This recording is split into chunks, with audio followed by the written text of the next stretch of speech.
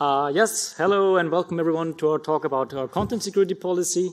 In this presentation, we'll be talking about what happened in the world of CSP in the last 12 months. We will show you how we rolled out CSP at large scale at Google to over 100 products. And we'll also show you some new keywords that finally made CSP violation reports, in my opinion, useful for the first time in the history of CSP.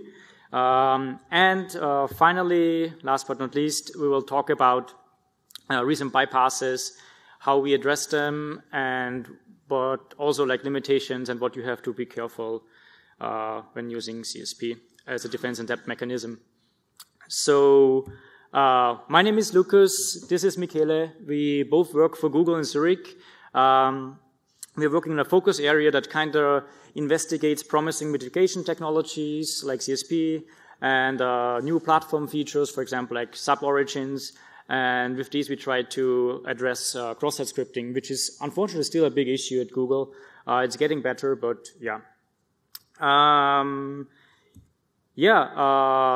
Before I start with the recap, may I ask you guys, like, who has worked with CSP before, content security policy? Who have seen it? Oh, awesome, a lot of folks. That's really cool. For those of you who haven't, I have a couple of intro slides, like 2 or 3, just to get you bootstrapped in a moment. So, yeah. So, brief recap. So, 1 year ago, we presented also in Rome at AppSec. At this time, we did a lot of research on whitelist-based content security policies and how CSP is used in general for mitigation in the web, basically. So we did a large-scale study, and we kind of found out that most of the policies are whitelist-based, and most policies are like trivially bypassable by, automatically generatable bypasses. So it was a bit disappointing because in theory CSP offers like very nice properties, right? But it seems to be the case that whitelist-based CSP just did not really work out in practice. So we thought that maybe a non-spaced CSP would be a nice option here instead of whitelist-based CSPs because it has like a couple of advantages over whitelist-based CSP. But there's some hurdles, and to really make adoption of non-spaced CSP kind of possible in practice, we worked on strict dynamic, which is like a new keyword that kind of transitively propagates trust to newly created scripts, which I'll show you in a second. And yeah, so this is the research paper we presented at CCS. If you want to know more about like insecurity of whitelists, we won't go into detail on that today. But yeah, it's a very nice summary of that. So, quick bootstrap. How does a non-spaced CSP work in practice? The idea is basically that you have a content security policy, like the one on the top here, and basically the browser will only execute JavaScript tags on the page if the script tag has a nonce attribute, and the nonce attribute value is the same as the value in the nonce attribute of the CSP header in the response from the server. So it's all client-side. It's very important that this nonce value has to be random for every response. And the idea behind that is if there's a cross-site scripting vector and an attacker can inject HTML, for example, then he should not be able to know the nonce, the random nonce, because it's like different for every response. That's the idea behind it. In addition to that, non-spaced CSP has some very nice other properties that are especially interesting for deployment, which are you don't have to come up with a host or path whitelist in the first place, which is tremendously time-consuming, very error-prone, often leads to breakages, and as we saw by our research, also is often bypassable because of JSONP-like endpoints or libraries like Angular on CDNs, which you usually whitelist in your application. Yes, so this is how it works basically. If you take like moneyexample.com, and it has like this content security policy in the response header, scripts with a nonce attribute that matches the value of the nonce here will be allowed to execute by the browser. This all browser side, right? And it doesn't matter if it's like inline script or source script, right? On the other hand, classical reflection cross-site scripting, like the one we see here, like if an attacker just injects a script tag, he does not know the nonce value, right? So he cannot set the proper nonce attribute, and the browser will reject these kind of scripts. So that's the basic idea behind a nonce-based CSP. So what's up with strict dynamic, right? Strict dynamic is basically an extension which came in CSP free, and it is meant to help nonce-based and also hash-based CSP to basically ease deployment, because in theory you have to propagate the nonce to every script and every subscript that gets generated, which can be very hard, especially if you use libraries that, for example, do like dynamically loading of modules and stuff like that, also if they're constant, right? So it's hard for developers to patch libraries of others, right? So what strict dynamic does, it basically propagates trust from a nonce script to a dynamically created script, for example, if it is created through document create element script, right? With this, you can, for example, nonce the widget you're using, and all subsequent scripts that the widget is creating are automatically blessed, right? So you have to trust the widget in the first place, which you usually do if you load it on your page, right? And yes. So in practice, this is very important and basically allowed us to do like large-scale deployment of nonce-based CSP. It is also a stepping stone somehow, right? Because you can slowly start refactoring libraries to propagate the nonces themselves. But it is quite handy for deployment. Quick overview. For example, stuff like parser inserted scripts like document write is not blessed by strict dynamic. What is blessed is like scripts that are created through like the DOM API, like for example, create element script and then document body append child script. So at the time we created this this pattern, we were saying that like, you know, parser inserted scripts are very likely to contain user input and are like really kind of dangerous, and also it's like a bad pattern anyway, so this was disallowed. And create element script, append child script is much more controlled, right, because it's code. And at this time, it seemed like this is like very rare. There was a very interesting talk just before this one in the other track by Sebastian, Lekis, and Koto. And they kind of showed that these patterns are actually not so rare, but we'll talk about this at the end of the presentation. So, as I said, like we'll also talk a bit how we kind of mass deployed CSP at Google. We kind of switched hat from like breaking everything to try to make it work and make something else more secure. Turns out this is actually not easy. So basically, I don't know if you have ever tried to deploy a whitelist-based CSP to a big product, right? It is very hard, and it usually, like for a product like Gmail, it can take multiple people, multiple years to come up with a whitelist-based policy, and it will cause breakages. It's like very hard, right? With the nonce-based CSPs and strict dynamic, we were able to kind of deploy like handful of people were able to deploy a strict CSP to over 100 products in, I don't know, 6 or 9 months, which is a big difference to how useful CSP was previously, right? So nowadays, like about 1 billion users get served a strict CSP. It's like, as I said, like over 150 services that have the strict CSP header. And in addition to that, we get like over 50 million CSP reports. Yeah, that's a lot. And no, we didn't break everything. It's just a lot of noise. And I will also talk about how we deal with this noise and how we kind of try to make sense out of these millions of CSP reports, right?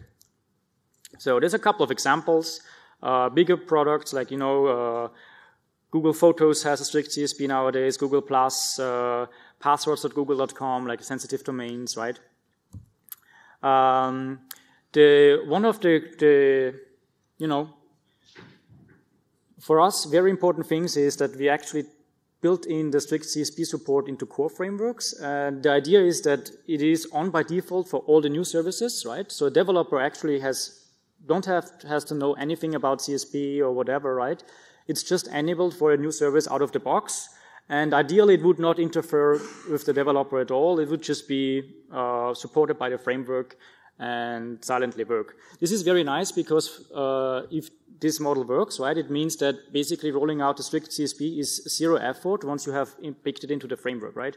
And this is actually the case now, and it's really nice because there's a lot of benefits as a defense and threat mechanism if you have a strict policy, right?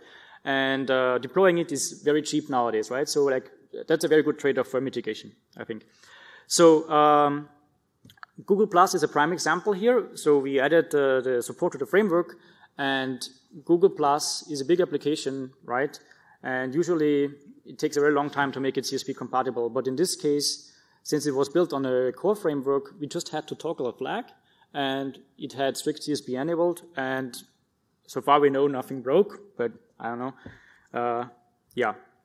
So there's a couple of requirements here for this model to work, right? And that might also be a bit Google specific, but we still thought we'll like share how we did it. Maybe it is useful for other people as well, right? First thing that is very important to have is a kind of service independent CSP configuration. Like previously with whitelists, you had to come up with a CSP that is tailored to your application, maybe tailored to every page, right? Very hard to maintain. Doesn't scale really, right? Next slide, I will show you what we use as a CSP, but that's basically the nice property of non-space policies. They're all the same, regardless of your service, right? So you don't have to maintain the policy itself on a regular basis, usually. So another thing that really helped us a lot are conformance tests. This is just a name for tests we call internally that make sure that developers don't submit bad patterns in the code. And these tests are actually there already for a longer time, like even before CSP and stuff like that. But they were really, really, really helpful for us because one of these tests kind of disallows inline event handlers in HTML code. And so the code did not have these patterns in the first place.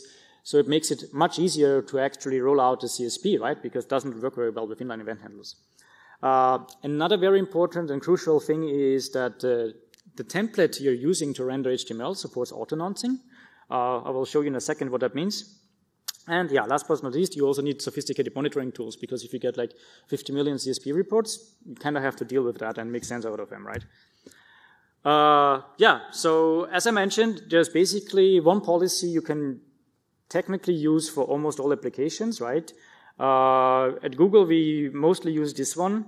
You might be concerned about the unsafe inline and HTTPS on this policy. This is only for backward compatibility reasons. So a new browser like Chrome or Firefox that supports CSP3 will be able to pass the strict dynamic. And one side effect of strict dynamic is that it makes the policy more narrow by dropping all the whitelist entries and unsafe inline. So a newer browser just ignores these directives because of strict dynamic, and older browser who does not understand strict dynamic just falls back to the unsafe behavior. But that is okay because we don't want to break the site, right? So the policy is effective for new browsers that support these platform features. Old browsers just use the fallback, so you don't have to do user agent sniffing or sort like that, right? And of course, there's like also other pieces that make the policy more robust. Like you have to restrict object throws and base UI. Otherwise, there's like all sorts of bypasses you can do. Yes. So the other thing that is very important for kind of easy, large-scale deployment of a non-space CSP is templating systems that support auto-announcing. There's a couple. We patched, I think, 2 or 3 internally. But one example that is also available to the is also open source is like closure templates, and it's really cool because you basically have on the server side one place where you generate the nonce, you set the response header, and you also provide this random nonce value to the templating system. So this is done in the core framework in exactly one place, right? And then the templating system takes care of everything else. In this case, you have like a closure template that just like creates a script tag and sets some parameters, right? And the output, the rendered output looks like that. The framework automatically adds a nonce attribute for you with the value that was set on the backend. And the nice thing is all your HTML templates magically have the nonce set, and you don't have to refactor every single HTML page, propagate the nonce value through all these channels to the single pages, set them manually, right, and maybe forget some and whatnot, right? So it's really much easier this way, basically. And this is what scales, right? So this is also why you can just toggle a flag on G+, and it has a strict dynamic based CSP enabled. So yeah, ship it. Yeah, there's a problem. How do you find out if something is broken, right? What you really don't want is you don't want to roll out a CSP that breaks Gmail, because your CSP will be rolled back so fast that you probably won't have a chance to roll it out again, right? So you really have to be careful that you don't break existing functionality with your content security policy. Originally, CSP violation reports were thought to help with that, right? Because when you have a violation on the browser and reporting is enabled, the browser sends back a violation report. And this violation report then is meant for the developer to, make some sense and tell him what went wrong, if he, forgot to nonce a script, or if he forgot an inline event handler, or basically if something is broken, right? So the problem here is that most of these violation reports are not actionable. We'll show you in a second why. It is basically not possible to distinguish between noise from browser extensions and real violations. And if you get like 50 million reports per day and most of it is noise, it's really problematic to find out what is actually, if something is broken at all, or if it's just, fine, it's just noise, right? So there's a really cool new keyword, which is called report sample. And it is basically similar to what Firefox already does. It basically sends the first 40 bytes of the script that was blocked from executing. And it's already shipped in Chrome 59, which is in beta now. And in addition to the Firefox functionality, it also does that for inline event handlers, which is really necessary because otherwise you run into the same problem again and you don't know if like a violation caused by an inline event handler was by an extension or your code, right? So quick example to illustrate that. Let's assume you have like an inline script and you forgot the nonce. You will get a report like that. Same with an event handler. You forgot to remove the refactor out the event handler. CSP blocks it, right? So you get a report like that, which looks exactly like the first one. And then the problematic case is a browser extension, Chrome or Firefox extension, injects a script into your page, inline or an inline event handler. And what will happen is you will get exactly the same CSP report. So this is very problematic, right? Because there's like 3 different causes and they all generate the same report. And if like Chrome extensions or Firefox extensions, they're very popular, right? So you get like a ton of violation reports, right? And you have no idea from looking at the report if this is like a breakage on your site or if it's just noise. The report sample keyword is tremendously helpful here because it sends the first 40 bytes of the script that was blocked. In this case, hello. In this case, loaded. And in this case, like some, browser extension injected script. And with that, you can basically start building signatures for popular browser extensions. And you can take the sample and search in your code base to find out if this is actually in your code, right? And if yes, you probably have a breakage in the violation, and you have to fix it, right? Yes, and with that, I will hand over to Miki, who will talk about the tools we developed at Google to make this task of deploying CSP easier. Thanks, Lucas. What we did, to briefly recap, is we took CSP as it was a little more than 1 year ago. We found out there was a problem with whitelist, the origin whitelist model. So we added strict dynamic. And with this modification, we were able to deploy it at scale at Google. This created the need for some serious tooling to prototype policies, to monitor violations, and to actually assess the quality of the policy itself.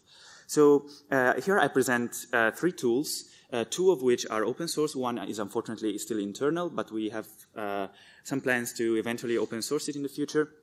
So the first one is a browser extension, a Chrome extension, which we call CSP Mitigator, which is very useful as a CSP deployment analysis tool, and it basically identifies parts of a page that are not compatible with CSP, even graphically, as we see. It also helps the developer make necessary changes before deployment to make the web application CSP compliant. And I have a very quick demo here. Let's take, for example, Google Finance, which is not yet CSP ready. And, sorry, like screen resolution. So we start the extension, and then we reload, and we immediately see that there are some borders. So basically, green border means there is an inline event handler. Red border means that there are scripts that are not announced, and so we can, for example, go around a little bit the stock screener and so on. Yes, I was hoping to trigger. One that had an inline event handler, so that you see border, but I'm not that lucky. Anyway, at the end, when you, okay, there are lots of things that are not compatible with CSP. You can see here the little counter going up and up. Okay, so when you're ready, you do stop, and a report is generated. And here you have everything that is not compatible, which is a lot, divided by category. So, for example, you have unknown scripts, you have inline event handlers, and you can click on more, and you have the full code. And then there are some actionable information, such as you should do this, you should refactor markups, we should avoid JavaScript URIs, and so on. The second tool is CSP Evaluator, which is open source, and you can go to csp-evaluator.withgoogle.com or use the QR code. And it is basically a tool for evaluating how good a policy is, which is a very, very hard task. There are a few tools online, but it is very, very hard to score a policy because CSP is evolving. And Lucas is going to present it. Yes, so it's a very repetitive task, right? There's like a lot of things you have to take care of when you evaluate a CSP. And this is just a collection of all the checks. You paste in a policy, and we'll tell you everything that is basically in the policy that allows like a full bypass. You can also source scripts from some other site, right? And we'll just try to fetch it. Doesn't always work, but when it works, it's convenient, right? Or a safer one is bugstat.org.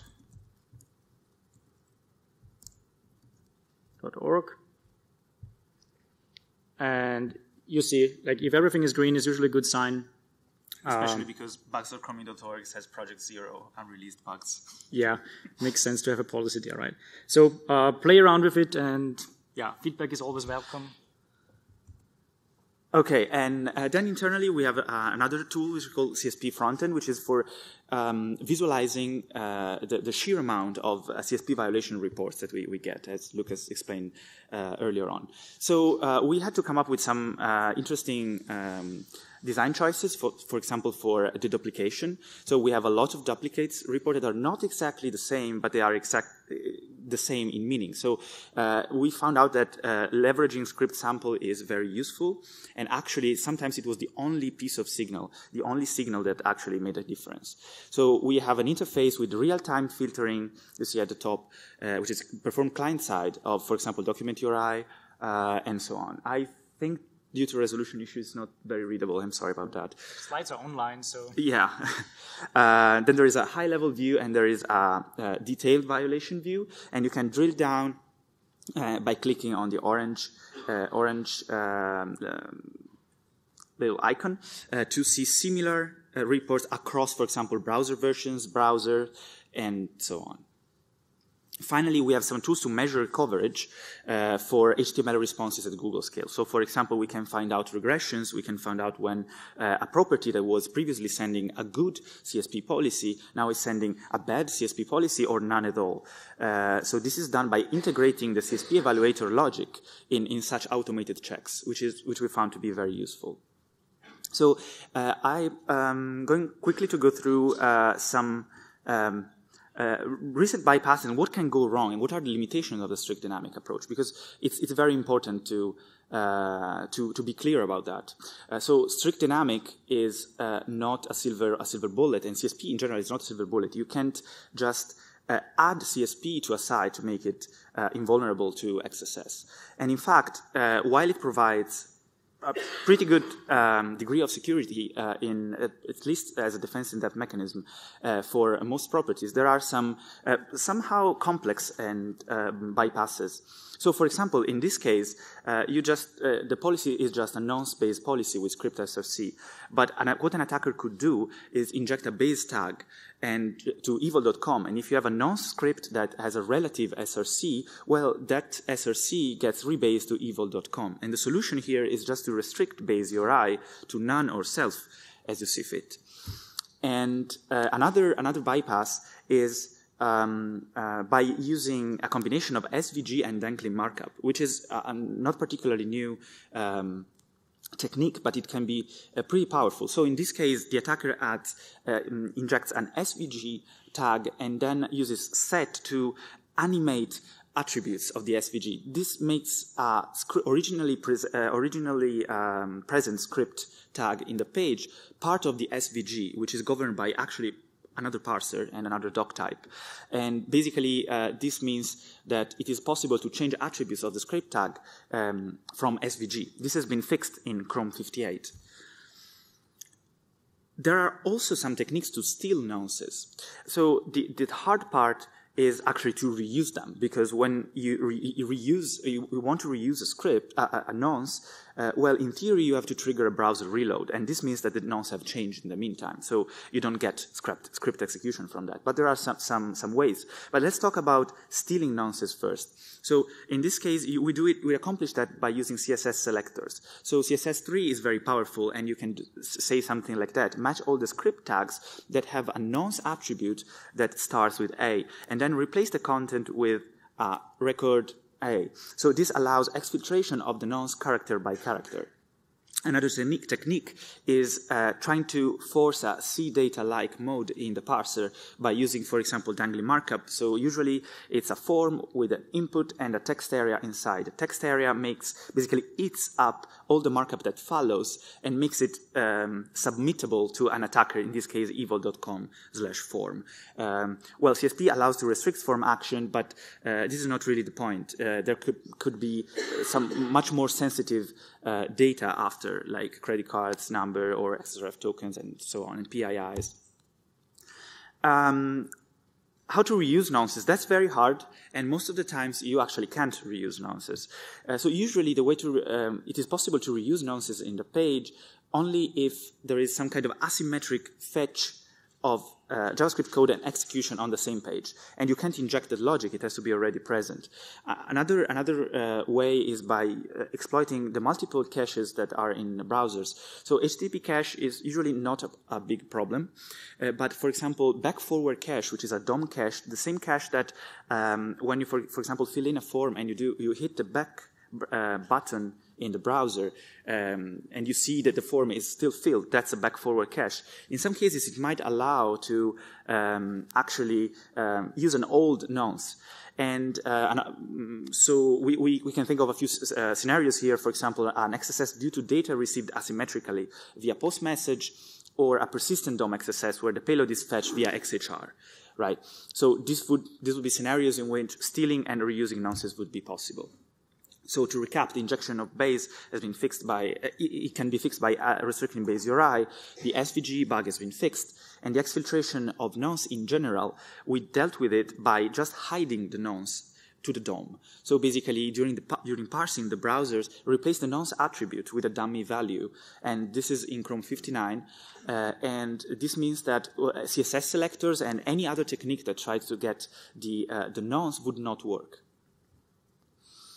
Dangling markup attacks are a little bit more complex, and there is a proposal to completely forbid parser-inserted things, which are disallowed by strict dynamic in the first place. So this would work out of the box for strict dynamic compatible properties. Also, it would enforce best coding practices. I'm going a little bit fast here because we have just a few minutes left.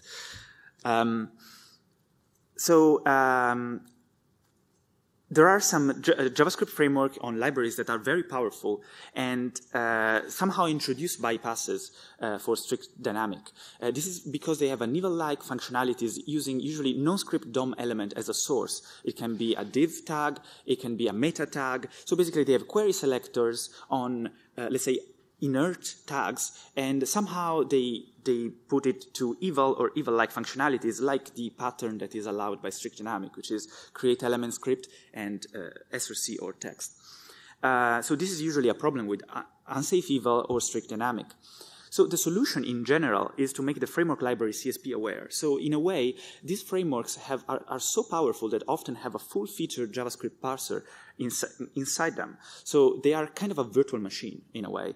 So they basically take away power from the browser, and the browser can no longer enforce the restrictions. And so it makes sense to have some kind of CSP.js, at least a stripped-down version of CSP, since with great power comes great responsibility. So two primitives would be adding a code whitelist for eval or eval things that are similar, let's say, to CSP hashes. This is completely different to origin whitelist that you should really forget. Or nonce checking. So for example, what happened in jQuery is that .html, .append, replace with, and so on, when you pass script JavaScript code, what they do, since they can't provide it to inner HTML because a script does not get evaluated when passed to inner HTML, what they do is they take the JavaScript code and they do create element script, and they put it there, or they call eval. This is the code, so you can see if there is use strict, well, you do create element script, code, append child, remove child, which is exactly what strict dynamic allows, or they just call eval code. For example, Dropbox fixed the issue by just patching jQuery to check nonces. They just have a Windows CSP script nonce, and basically they check against it. We have a more generic solution that it is in the appendix of this presentation, which I invite you to look up. So to wrap up, you should not use whitelist-based CSP because this is always bypassable. Nonce only is good enough unless you run frameworks with symbolic JavaScript execution capabilities. In that case, you should take responsibility for that and patch them. Same for nonce plus strict dynamic. Strict dynamic slightly relaxes DOM XSS protection, but it is significantly easier to deploy. In fact, we believe that most of the times nonce only is impossible to deploy at large scale for complex application. Also, hash only and hash plus strict dynamic are very interesting combinations. So for example, hash plus strict dynamic, it's this idea of having a bootstrapping script, just as one script inline script that has a known hash and dynamically loads the scripts. So this is very interesting because, for example, you can not even have a web server or any kind of active content and still benefit from strict dynamic. So in conclusion, CSP whitelists are broken. Nonces plus strict dynamic greatly simplify CSP rollout. CSP is not a silver bullet, and this is very important, and I will always stress this. There are bypasses. This is a mitigation. This is a defense in depth mechanism. And the bypasses are becoming actually more and more difficult and complex technically, which is good. It means we're doing a good job. And CSP is still a very powerful defense in depth mechanism to mitigate XSS.